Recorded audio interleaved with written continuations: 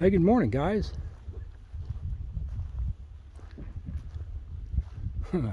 This is actually in the afternoon. I usually get out in the mornings and do these. I try to. Some days it just doesn't work out. But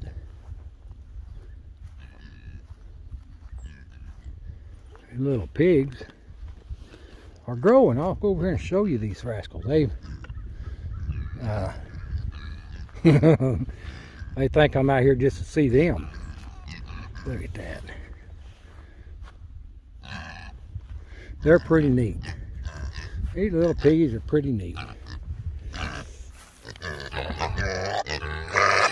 Oh yeah.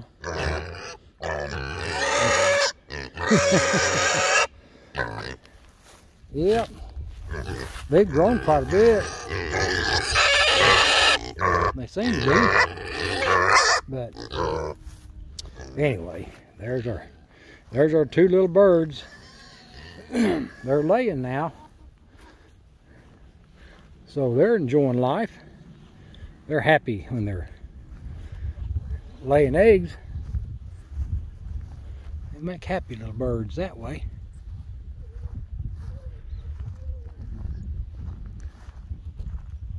It was snowing this morning. I started to come out early this morning, and man, we had a ground cover on here blowing, and I thought, well, you know what, we'll hold on a little bit. Well, holding on a little bit turned out to be most of the day. I spent a lot of time writing scriptures out today, getting into the references and stuff. We got some timber over here that was taken out last year. It's walnut tops, and we got to get in and cut that out. Walnut is one wood that doesn't really burn good in that outdoor furnace, because the temperature in that only gets up to 100. I think it said 180, and it dampers it down. It keeps the temperature at, I believe it's 180. It may kick it up to, it may go up to 200, but I'm not thinking 180. But anyway, it does it. It keeps the hot water hot, and if it gets too hot, it boils it out. So it's got to stay at a certain temperature, which you pop 180 degrees in a home, it does a pretty good job. But the bad thing about doing that is the ashes. Makes a lot of ash in wood that just smolders like that. Now you get into oak and it burns up better. Something about it, it's that structure, the makeup of the wood makes a difference in the fireplace. I wish we had a stove in the house. Now I can take one of them little rascals and get a little fire started in it, and we can have windows open to air it out. Now, I can build a fire, and nothing like having one you can back up to. If you ever had wood heat in the home, you know what I'm saying. It's just something about it. You can back up to a wood stove and you can get warm on the inside that way. Yep, you sure can. So I'm thinking, I don't know, we're going into Philemon. Here I go with names. Philemon. Alright, so we're getting into that now. And I'm really surprised the references we've got coming out of that. It's pretty awesome to how these things just all tie in. You know, and I'm anxious to see if it still references a lot of the same verses that we've had throughout the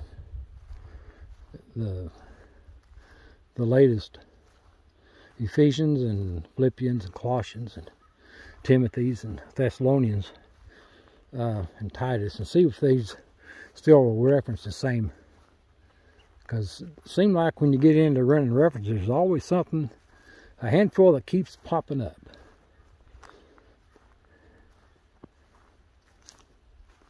I hear a lot of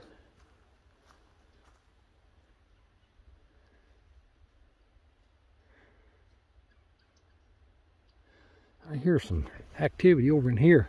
Probably little birds. They get down in the underbrush, down among the leaves, and they scratch through that and get little bugs that's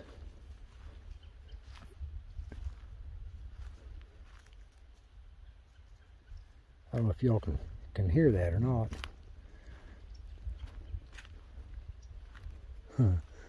I've not been down here a couple of days. It's been longer than that. We didn't come down yesterday. I was telling myself yesterday, going down in that creek, I got to waddling around like a drunk duck, and ended up splashing. I had a splash going on a time or two. Yeah, I did. Yep. Well, I told Marcia, you know, man, I went back there and I got stepping sideways, and I did see some pretty neat rock though. That makes it all better. You know, while you're stumbling around, you might as well look on the ground where you're going to land. And luckily, I didn't fall all the way down. I did do some fancy stepping though. I bet it would look funny if somebody would have seen it. Yep.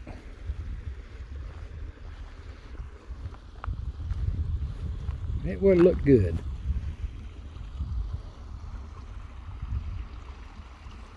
I bet I look like a I'd know better. Next time I wear my rubber boots so I don't have to try to find a stepping stone. You know, I'll do that. Let me get me a chair set up over here. I think it's time to sit down. Let's look what we got in Paul's writings. That ought to work. Put it in my pocket here. I've noticed that when my camera gets into the sunlight, it makes those sun rays in it pretty bad. And I've gotten some lens cleaner and try to fix it that way, but I've not had any luck with that yet. I don't think. From what I've been seeing, it's got a film on it some way. I don't know, but anyway, I'll stay out of the sunlight. I know it's bright. It's right over here. I'll get a piece up here and see how it looks. Right there it is, the sunlight. Yeah. But anyway, we'll get into this and see what we got here in Philemon, verse 1. And these references down under it, we dig out of Paul's writings. All right? And we'll watch this waterfall. Let me zoom in on it. I like watching water. And something about it is relaxing to me. I know a lot of people like that. So we'll check it out and see. I can tip this up just a little bit to get a better angle on that. How's that? Get my tripod set up right. There it is. All right, Philemon 1 and these references. And I'll list these down underneath. I used to have an app that I could put them on the screen as I read them, and that app quit working. I mean, it was a paid-for app, but my phone, something about it, I just couldn't get it to work. It just quit. And I removed it and then reloaded it a couple of times and no luck. So I'm back now to putting them back in the more section of this thing. And so that's where these references are when you go look for them.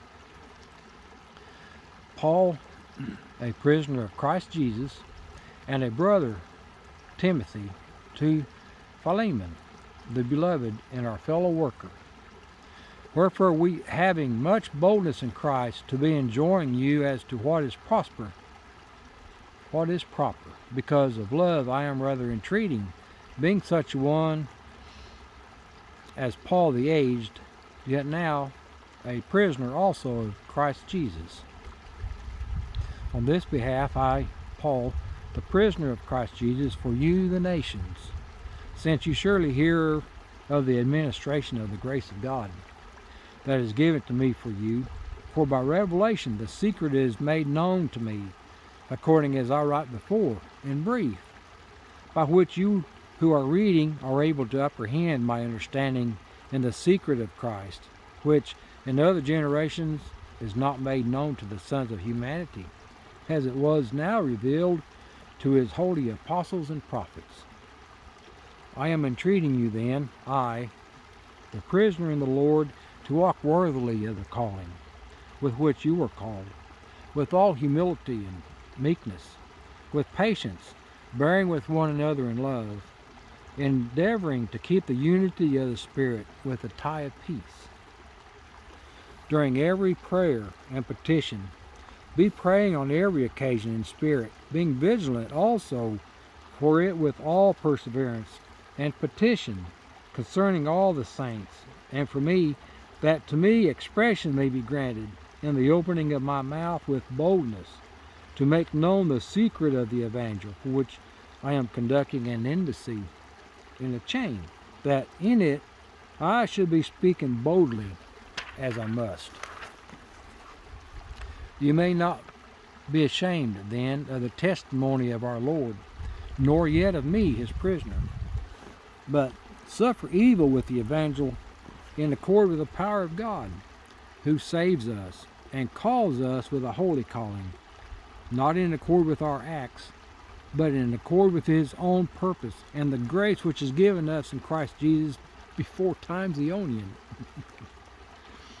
Paul, an apostle of Christ Jesus, through the will of God, and brother Timothy, to the ecclesia of God, which is in Corinth, together with all the saints who are in the whole of Achaia. Wherefore, having much boldness in Christ, to be enjoining you as to what is proper, because of the love I am rather entreating, being such a one as Paul the aged, yet now a prisoner of Christ Jesus. Paul and Silvanus and Timothy, to the ecclesia of the Thessalonians, in God our Father and the Lord Jesus Christ. Greeting you are Ephraim, my fellow captive in Christ, Christ Jesus, and Mark and Artychius, Demas, Luke, my fellow workers. For you are all sons of God through faith in Christ Jesus. Fellowship, faithful is God, through whom you were called into the fellowship of his Son, Jesus Christ, our Lord. Now I deem it necessary to send to you Epaphroditus, my fellow worker and fellow soldier, yet your apostle and minister for my need, since in fact he was longing for you all and depressed, because you hear that he is infirm. Wherefore, when we could by no means longer refrain, it seemed well for us to be left in Athens alone, and we send Timothy our brother and God's servant in the evangel of Christ, to establish and console you for the sake of your faith. Greeting you is Artychius, my fellow captive, and Mark, cousin of Barnabas, concerning whom you obtained directions.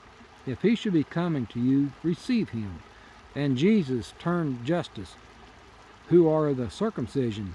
These are the only fellow workers for the kingdom of God, who became a solace to me.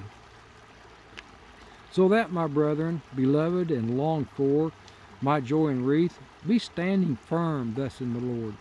My beloved, I am entreating Euodia, and I am entreating Syntyche, to be mutually disposed in the Lord.